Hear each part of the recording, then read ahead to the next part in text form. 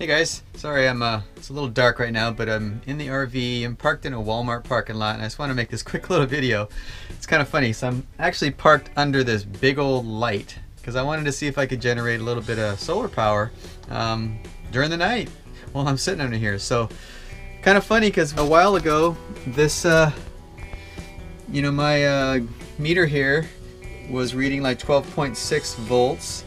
And I'm not drawing in much right now just so I can make this video, but I've been watching it slowly climb up to 12.8 right now, and it's maybe gonna keep going.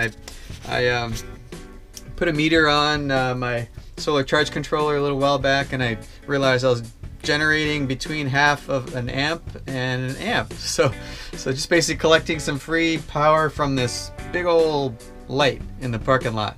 So pretty cool. Let's go take a look at it.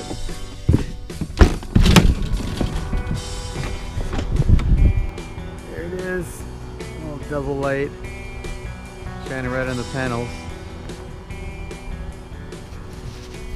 on the top of the RV. So pretty cool. Just wanted to share that with you guys. I don't know, call it a tip. If you have solar on your roof, maybe you can get a teeny bit of power when you're parked at night at Walmart. So take care. See you later. They're coming to get me. I'm stealing power.